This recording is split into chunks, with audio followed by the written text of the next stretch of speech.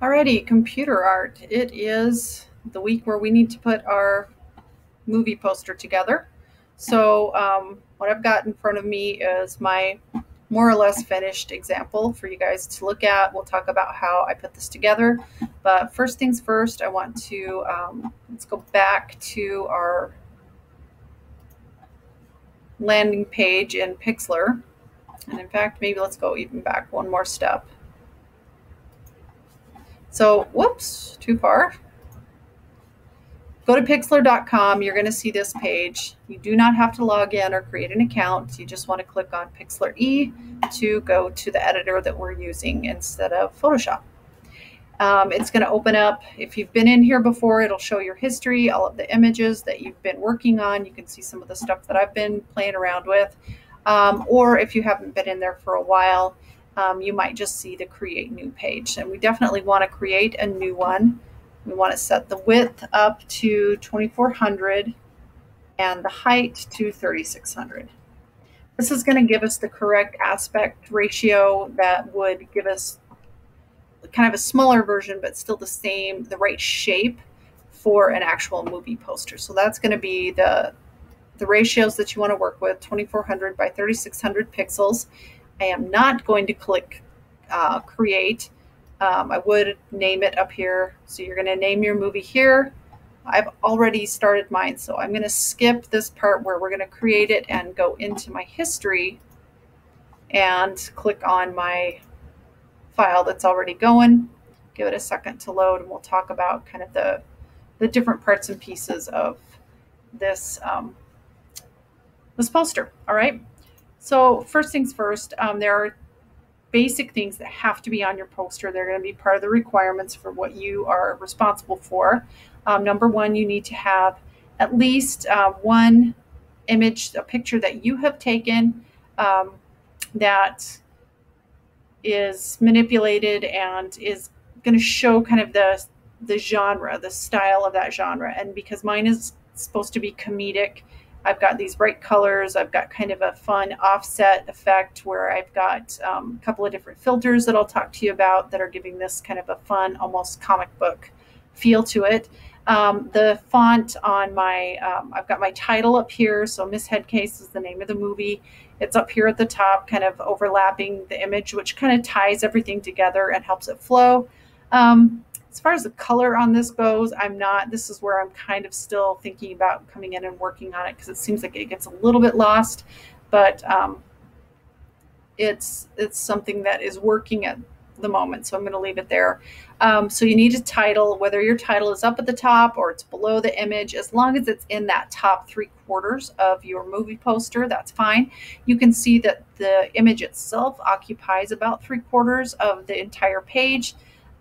That is about what you want to be working with. All this, the billing information at the bottom of the poster is meant to be smaller. You're still going to have some parts of it that are kind of medium size, but it in no way should compete with this main image. This is what is going to be grabbing the client's eye and really selling the movie. So we've got the title of the movie. Then we have this statement right here, usually a question, sometimes a statement that is a teaser. So it's something that kind of gives you a hint about what the movie's about, might get you thinking about what the plot is, and invites you in a little bit. So this should be kind of the teaser that gets you interested in learning more about the movie. And then once they've got you there, then you have this statement here that can just be a short sentence. It might not even be an entire sentence, but something that gives a little bit more information about your movie. So you've got title, teaser, and a detail statement that kind of engage the viewer, get them to think about it a little bit more. And then if they're still not convinced, including a couple of reviews on your movie poster would be appropriate as well. So if this has gone out, it's been previewed by movie critics, and this is what they've said about it, you can make up some movie reviews and splash them on there as well. Again, all of this, title, teaser, detail statement, and reviews, should be integrated with that main image so that this occupies about the top 3/4 of your poster. And then we have the billing information down here, which is very important. It gives acknowledgement to the movie studio that is behind the production, the directors, the stars that are in the movie, so on and so forth. There's a lot of text in a bottom billing. I have kind of a little bit of a hack here for you that I'll talk about as well, but there'll be a portion of this that you do create from scratch and a part of it that is optional that you can use my hack and just drop it in there. So we'll talk about that as well. So we've kind of covered the basic components that you need in your poster. So let's get into how we do this and how it's created. So let's start kind of where we first led off with the title of the movie. I'm going to show you something that I did, because if you just go straight into text in Pixlr and click that add text button, you get your little text box popping up, and then you have this very limited menu of text that you have to work with, right? I found this deeply unsatisfying and really not great. So I'm going to show you what I did to remedy that. But before I do, I'm going to take this text layer that I just created that I don't need and delete it, so that is not going to be hanging out on our poster. So I went to a website called FontSpace. And because we're working on school district owned computers, you're probably not going to be able to download anything from a free font space like this.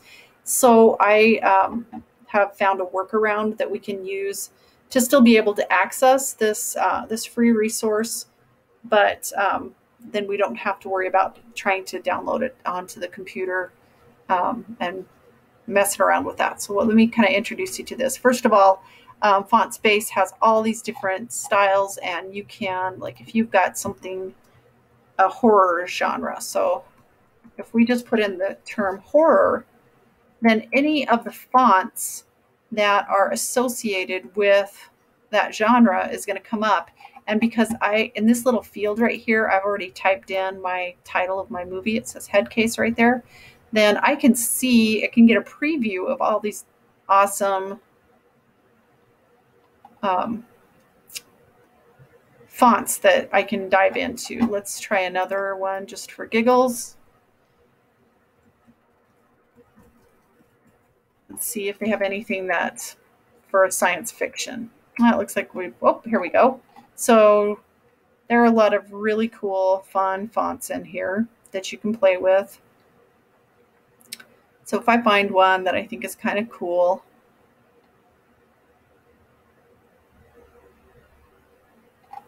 you can see it down here at the bottom. We've got several different pages we can click through.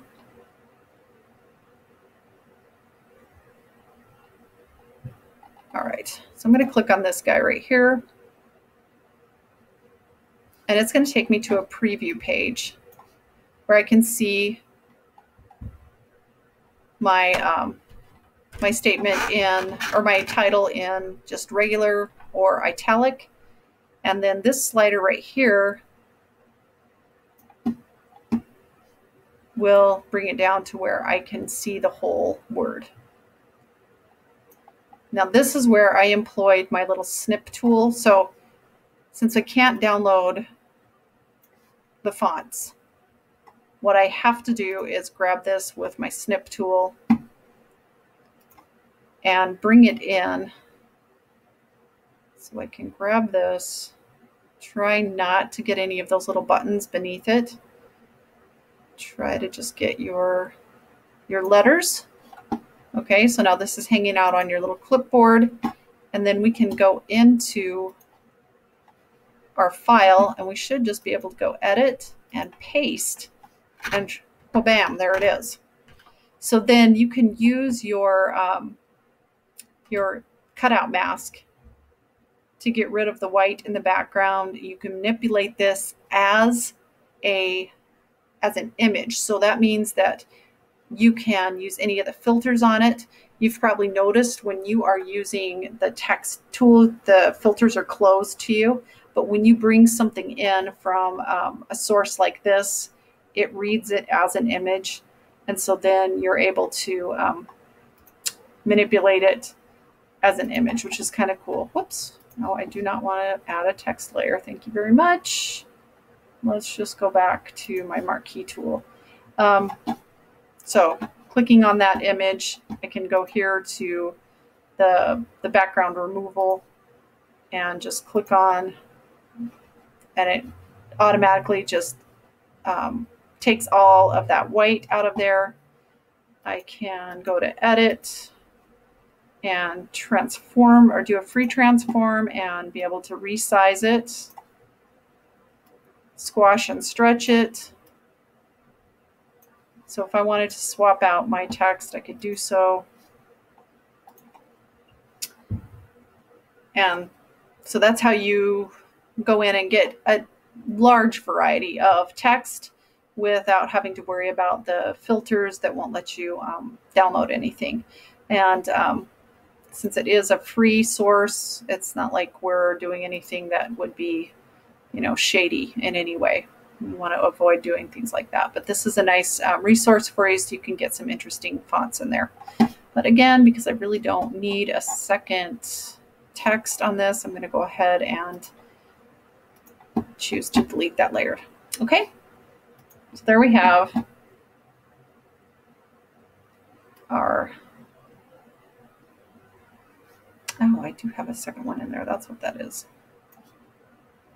Pardon me while I clean up my file real quick. Get rid of that. There we go. Okay. So find an interesting font. You can do that as much as you want to. I used it only for my title because this stuff, I had a lot to type in there and it's a little harder. So you can see if I was to, hold up, grab this entire phrase, and I Control-C to copy it, and then bring it in here.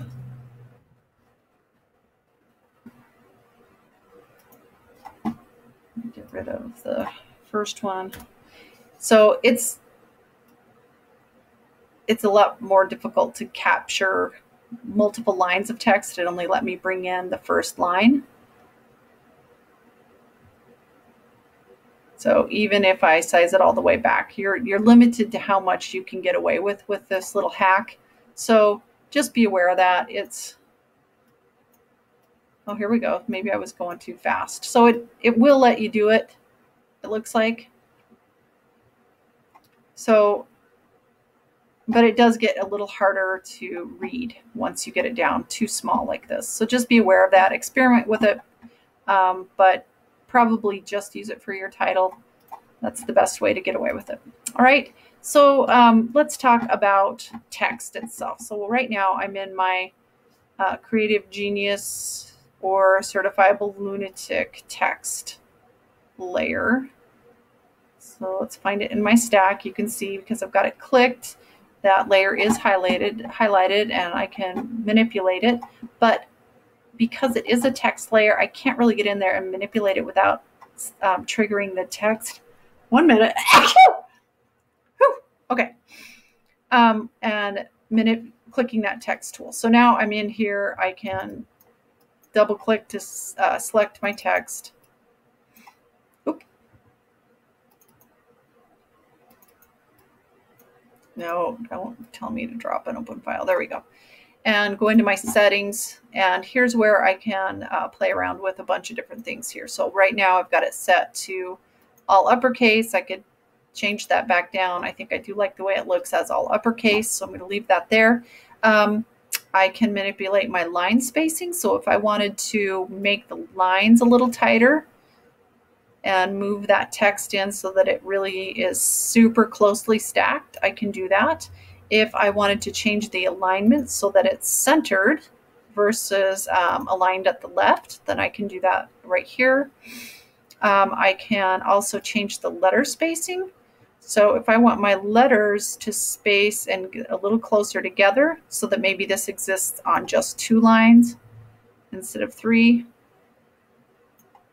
then I can do that. And that would give me a little bit more room for my image. So I think I will leave that change in there.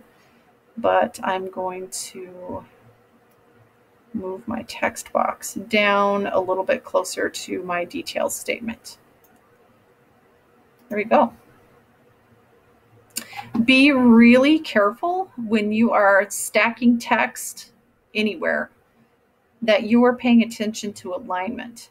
So, and what I mean by that, I'm going to zoom way in so that we can, oof, maybe not that way in. Calm down, stall.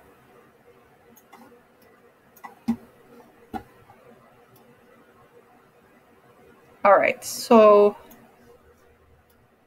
let's zoom that just a little bit more.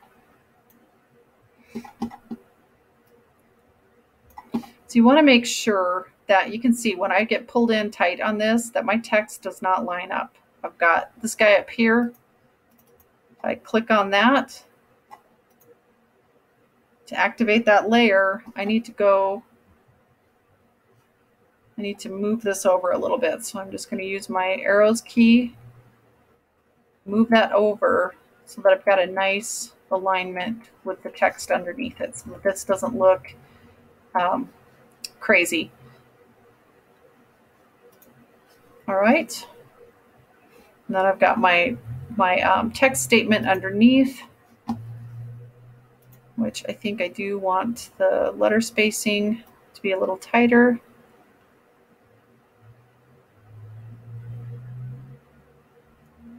And the line spacing to scrunch down a little bit as well so that this, again, doesn't take up quite so much visual space. So when we zoom back out, you can see that now we've got a little bit more emphasis on the image itself and not so much on the text. So it's there, it's interesting, it's important, but it's not taking the main floor. Okay. All right, finally, let's get into our billing, this bottom part. So I'm going to zoom in down here so we can really see what's going on down here. All right, so here's our billing info as best as I can show it. We've got your film studio. So this one just has a generic made up ABC Films presents in association with 123 Industries, a John Smith production. So this is the director or the producer, and then I've got my studios that are associated with it. So for example, like Pixar movies, and in association with Disney would be one that would be common. That's something that you would see. Or Universal Pictures, and then there, you would have all that information in there. And then I have my stars, who is starring in your movie. Maybe it's you, maybe it is a actual famous person playing you. So I've got these in here. That's kind of goofy, but I've got my main stars. You don't have to list everybody that's in the movie. And then the final billing, this information down here, there's a ton of stuff that you would have to come up with for this bottom part. So I am going to provide you with a file that will give you that whole layer. So that's what's hanging out right here, my billing text layer. You can see that is all just actually an image that I snagged off of the bottom of the Jurassic Park poster. And so this is all information that is relevant to Jurassic Park. And yeah, just right inside of this little box right here. And this is just so that when we are looking at this movie poster, we've got that space allowed for. I'm going to transform it a little bit more. I think it looks better when it's stretched across that space. So that also gives you a break, so you don't have to come up with all of this information on your own, because it is a lot. Certainly if you want to come up with all these different roles, for your movie poster, you surely can. But I will provide that. That'll be in our Schoology file, and you can access that. All right.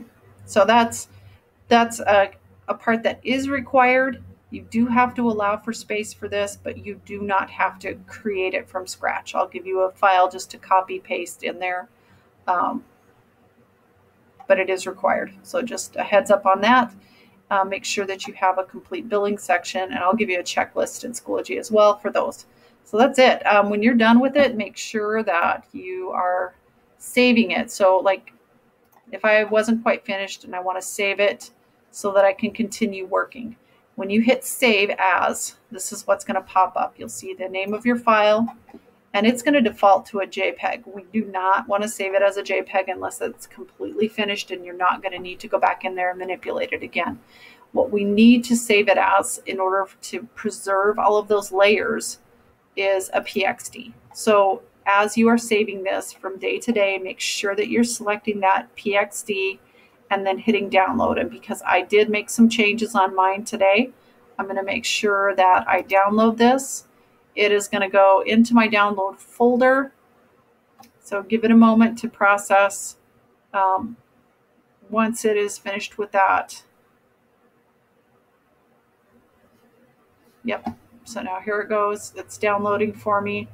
It's telling me it's going to be ready in 5 seconds. So I'm chilling out. I'm not going to get too crazy or click off of anything yet. You don't have to click this. This is an ad. This is just, they want to show you some advertising since this is a free program. You know how it is. They like to throw ads at you. Once it downloads, and you'll see that happen in your download bar, then you can go ahead and click close. And now this is hanging out for me. If I should go to my folder, then I can see that right there, My Life is a Movie. This is the 3rd time I have saved it, but it's hanging out right there. So I know that it's saved and it's good to go. I can come back to it tomorrow or the next day and add to it if I want to. All right. So that's it. Again, there'll be a checklist of things, but this is meant to give you a firsthand look at how to use Pixlr to create that movie poster. If you have any questions, please do give me a holler, and I will definitely try to help you as much as I can. Until later days, take her easy. See you later, guys.